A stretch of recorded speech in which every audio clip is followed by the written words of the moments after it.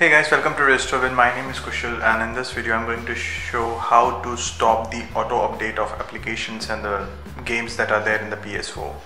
So I already logged in into my PS4, and if I go to notifications I can see it's downloading something, and if I go inside I can see there are a number of files that are being downloaded, and I really don't want this to be downloaded automatically.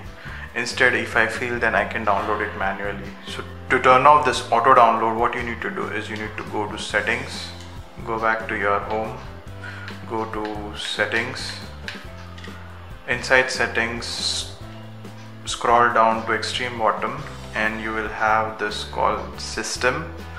Go into systems, and there is a second option which is called automatic downloads. Open that.